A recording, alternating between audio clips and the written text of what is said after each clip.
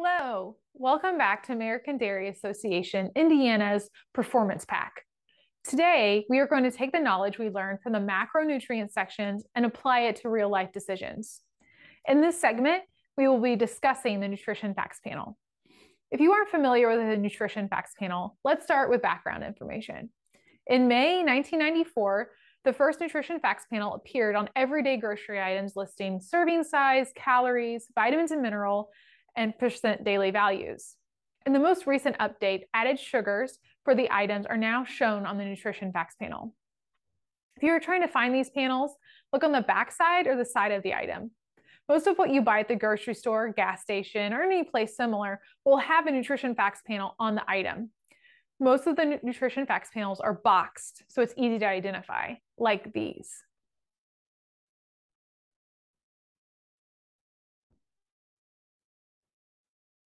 As I mentioned earlier, Nutrition Facts Panels provide the following ingredient information: serving size, calories, fat, cholesterol, sodium, carbohydrates, protein, vitamins and minerals, and percent daily values. Let's start at the top of the panel to learn more about each. The serving size information is key to understanding the rest of the panel. The first piece of information is titled servings per container. This is the number of servings the item contains. In this instance, the servings per container are 15, which means the information listed below is for one serving. Therefore, if you eat the entire container of all the nutrient information numbers listed below must be multiplied by 15. If you're wondering what the size of one serving is, the panel provides this information as well. Using our example, the serving size is 3 crackers. This means to consume the correct nutrient information as listed on the panel, you will need to portion out 3 crackers. Next, let's look at calories. And you will notice in smaller print the statement amount per serving. Calories represent the energy value in the food item you're consuming. From what we have just discussed, if you eat the entire container, you will have to multiply the number of calories by 15. For this item, if you consume the serving size, you will consume 70 calories. The next set of information is fat, cholesterol, sodium, carbohydrates, and protein. These are all listed with a G, standing for grams, or mg, standing for milligrams. This is the measurement of the nutrient amount. From previous sessions, we know that fat, carbohydrates, and protein are considered macronutrients. On the Nutrition Facts Panel, the total amount of fat, carbs, and protein are listed per serving size. Underneath the total fat, most panels will identify the types of fat in that item, which was described in detail in the fat session. Total carbohydrates also list out the various types of carbs in the item. If you remember from the carb session, this is important to improve your performance. Cholesterol and sodium amounts listed are helpful for heart health.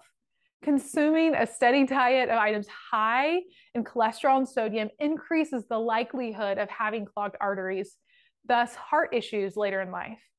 Understanding cholesterol and sodium is beneficial for you to enjoy various types of food without anxiety. Knowledge allows you to enjoy your meals. So let's dig deeper. Cholesterol comes from any item that contains an animal product, like steak, butter, or fish. As humans, we naturally make cholesterol as well, which means genetics can play a role in heart health. Sodium is literally the amount of salt in the food item. Fresh produce won't have sodium listed, as most processed food items use some salt as a preservative or flavoring. Underneath the line, the Nutrition Facts Panel lists the types and amounts of micronutrients, which we will take a deeper dive later. Micronutrients are vitamins and minerals that are part of a healthy diet. In our example, you can see the food item includes iron. Percent daily values are the last piece of information we have left to discuss on the Nutrition Facts Panel.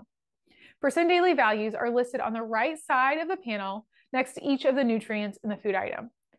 At the bottom of the panel, there is an asterisk informing us that the percent daily values are based on a 2,000 daily calorie intake. Now, you don't need to worry about that number. You may consume more or less than 2,000. As you can see in our example, the percentages are listed for each nutrient in the food item. Therefore, the percentage is telling us that if we consume 1 serving of the food item, we will consume 6% of daily sodium intake. The main point percent daily values are using this information to help you make informed decisions about food items. First, percent daily values should be used for your needs within a day. They are percent daily values based on a daily intake, so they are used to make decisions within 1 day. Secondly, percent daily values should be used as a guide. We know that each food item has multiple nutrients in each, which is why we will juggle our decisions between nutrients we need, like vitamins and minerals, with other nutrients, like sodium.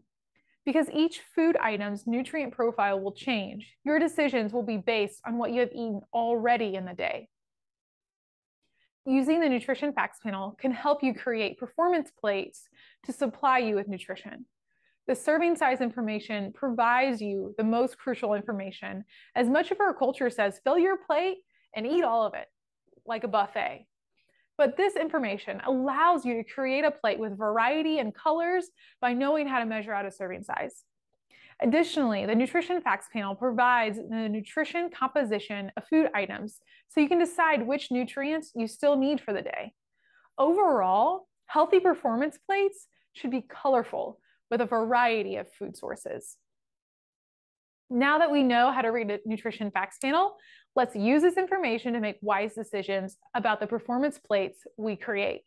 Thanks so much. See you soon.